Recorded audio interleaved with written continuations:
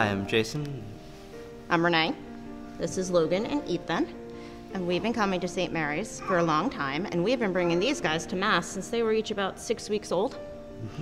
And everybody's gotten to know them as they've grown up and see them get bigger and grow in our faith.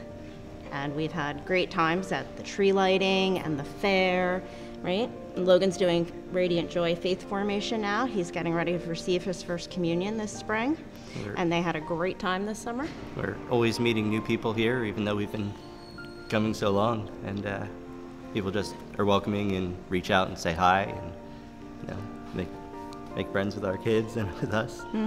Right, and they've learned community service, right? We've done baskets at Christmas and the back to school and stuff. So there's always some way to teach your kids about the faith here.